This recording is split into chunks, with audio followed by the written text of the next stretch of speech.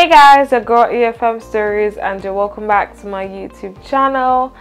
Today I'm going to be making a video about scholarship terms. So for people that are actually new to the scholarship journey, they're always asking me, what's the meaning of assistantship? What's the meaning of studentship? What's the meaning of partial, fully funded, tuition free PhD scholarships? Do I have to email a professor for masters? Do I have to get a supervisor before I can apply for my masters? Basically, there's a lot of information out there, and I get that it can be really overwhelming, that you mix and match things and you hear something from somebody, you're not 100% sure of what they're talking about, and you apply it to something else that is not related. Anyways, today I'm going to be clarifying things for you if you're new to the scholarship process, or if you've gotten confused because of the diverse information that you've heard. Now, before I proceed, please hit the subscribe button, please like this video, drop a comment if this is something you're interested in, and as the video progresses, you can also tell me if you got value from it. I'm always looking forward to hearing from you guys. As you already know, I create content about scholarships on this channel, study abroad, basically everything to help you smash your goals. So come on board this journey with me. Now into today's video, I'm going to be breaking down the different scholarship terms so that the next time you want to ask somebody for advice, make an application, know whether you're qualified for something or not, you don't do things the wrong way. Yeah, we've all been there, so I get it. The first thing is fully funded scholarship. Now, when you see fully funded scholarship, what exactly does that mean? It means that every single thing is fully funded. I mean every single thing. That is your travel, your visa application, all the visa application costs, all the different things, and even in this COVID period, things like PCR tests, quarantine tests, things like that are all covered. Your tuition fee is covered, your living expenses are covered, any other costs that you may incur, for example, maybe cost to travel because of the scholarship provider, or cost to maybe even go for events, or even to do your master's degree. If you're in a very cold country, warm clothing allowance, arrival allowance, departure allowance, basically everything you're doing is funded. And this monthly funding they're giving you, they actually call it stipend. Now, stipend is, or stipend, depending on what the pronunciation is really, but they send this to you monthly, and this covers your accommodation, your feeding. In some instances, they might give you an accommodation for free, and then they just give you money for upkeep. But basically, a fully funded scholarship is you're not paying for any freaking thing. So if you don't have money, or you don't have enough money, and you want something that you will not be bothered about, then fully funded scholarship is the way to go. Now, the next one is 100% scholarship or tuition-free scholarship. Now, when they say 100% scholarship or tuition-free scholarship, that means that the only thing that is covered is your tuition. So not your living experiences, not your travel to the country, not your visa, not your visa application process, not all the other costs. The only thing they are covering is your tuition fee. Now, I must add though, there are certain schools or bodies that well, I don't really say bodies, mostly schools that do this, that advertise fully funded scholarships. So they will give you stipends and will give you tuition free off, but they don't get some of these concessions, and that's why you see some scholars that win 100% scholarships and they are still asking for like GoFundMe and things like that, because there are certain schools that word it as fully funded, but they are not sometimes fully funded. So you need to also check that. But 99% of the time, especially for big organizations like Chevening, Commonwealth, MasterCard, when they say fully funded scholarship, they mean fully funded scholarship. Now, for tuition free 100%, the only thing covered is your tuition. So you're going to have to sort out your daily expenses, your own travel expenses, and sometimes it works for people because they can work and take care of themselves, and sometimes it doesn't work for them. Now, this actually covers masters, PhD, and basically undergraduate degree. So when they say fully funded scholarship, they're covering everything, and then when they say tuition free scholarships, they're only covering your tuition. Now, this is where it gets dicey, because people now start asking about the application process and things like that. Now, there's something called PhD studentships, PhD scholarships, and graduate assistantships. Now, this is where it gets a little confusing. So I think I'll start with assistantship. So a lot of times graduate assistantships come with masters. So this is for a graduate student, that's a master student, that is studying a course and gets a paid job in the faculty. Now, there's a difference between a graduate assistant and a fully funded scholar. And I'm going to be explaining that difference so that you know, okay, that the application systems are actually very different. So a graduate assistant is someone that gets employed by the faculty to do a task. So this can be as a research assistant, so helping professors to research courses, or as a teaching assistant, helping professors to grade, or even take some undergraduate courses, or as an administrative graduate assistant to help them with like administrative tasks. I even interviewed a graduate assistant that is a social media manager in a university in the USA. You can check that out on my channel. I think I'll link it in the description box below. But basically, graduate assistants can do any task among these, and in turn the school gives them their tuition off, but they're actually employees. So the whole process is dependent on them actually doing a good job. If you get fired, your scholarship has gone. If you mess up the job, your scholarship has gone. And lots of times these jobs are actually taxed. So you're basically a worker, basically. So you have to actually get your stuff together and do it. And the way people get the graduate assistant roles is actually by applying for the job roles and also applying for the admission. And it's not even just, a lot of time graduate assistantships are not just like application processes. They're almost like networking. So you speak to lecturers in the department, you speak to people in the admissions team, you try to actually like put your leg in the table and speak to them and see how they can tell you about some of these roles, because they don't often advertise them as prominently as fully funded scholarships will. So most of the time graduate assistantships, you do interviews for the job role, you will even do some test run, but it's not all of the cases. Most cases is you submit your CV, that's your work experience CV that shows you're qualified for that job.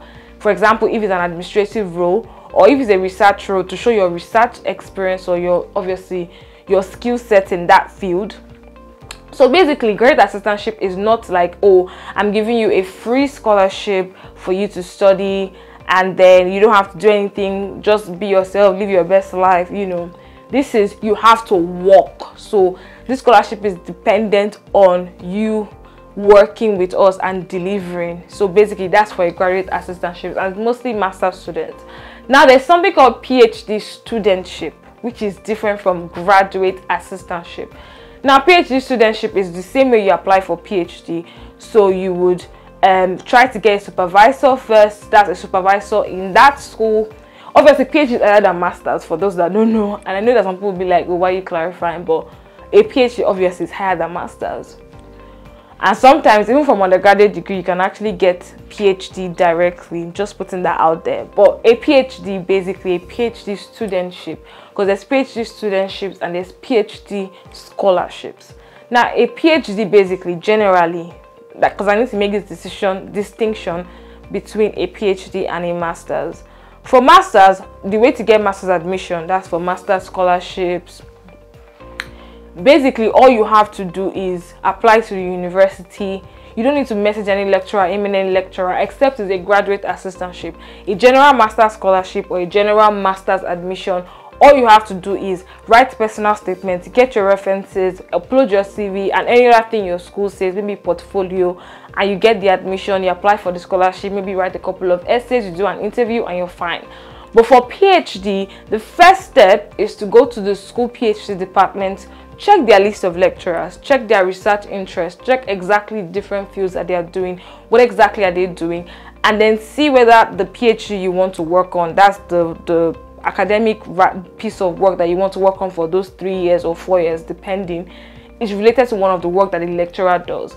And then you have to shoot that lecturer an email, tell them that, oh, you want to work in this field, you want to work in this industry, you want to create, no, not work in this field industry, you want to work on this piece, this academic piece, and it's related to their academic experience, and you want them to be your supervisor, or you want to know if they can supervise this. Obviously I'll make a video on how you can pitch to a supervisor or a potential PhD supervisor, but the point is you have to first reach out to the supervisor for PhD, not for masters, except the masters is a research masters, you know. So for a PhD, it's different from a master's.